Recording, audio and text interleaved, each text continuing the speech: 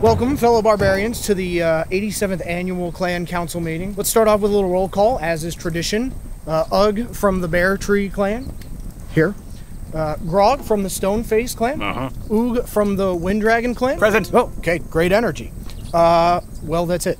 I see that Oog has brought a new tool he'd like to share. What have you brought us, Oog? Well, I found some interesting materials in the woods, banged some rocks together, as they say, and invented this Leopard 2A5 armored tank. Wow, that is impressive. Do any of the bigger, dumber clans have this yet? No. I don't expect any civilized folk will have one of these for a few centuries. Excellent.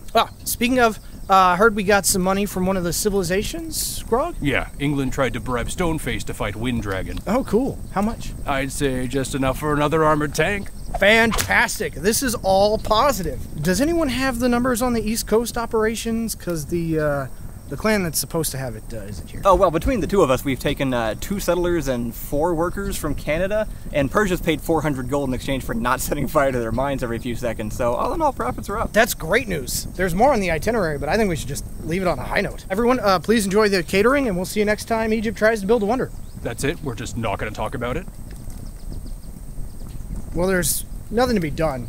I mean, they might still stop by. We can talk to them about it then. Ghostfish Clan became a city-state. They're no longer a welcome member of this council. I mean, we don't know for sure what happened. I do. They let all that gold go to their head, and now they let civilizations boss them around. I bet they have a suzerain. I bet they farm things. I bet they use roads. I bet they're boat Mormons. I bet they build their own boats. Well, I built this battleship. That's different. Yeah, that's different. I actually invited them here, so... What? Why would you do that? I just think we could hear them out. I can't believe you're on their side. Your clan has been sniping scouts before their first promotion since turn 1. Yeah, the world has changed a lot since then. The civs are getting way more advanced. Like, not in weapons or anything. We're obviously still way ahead of them on that. Of Right. course.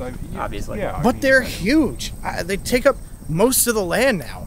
Call me crazy, but I think they're making the ocean bigger. What if clan life just isn't sustainable anymore? I actually always kind of liked farms. Ooh. City-states have borders. And walls. And a military. And gold. Money's the best.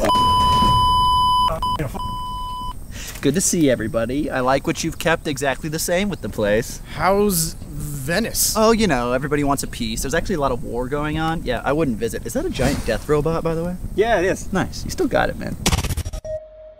Ta-da.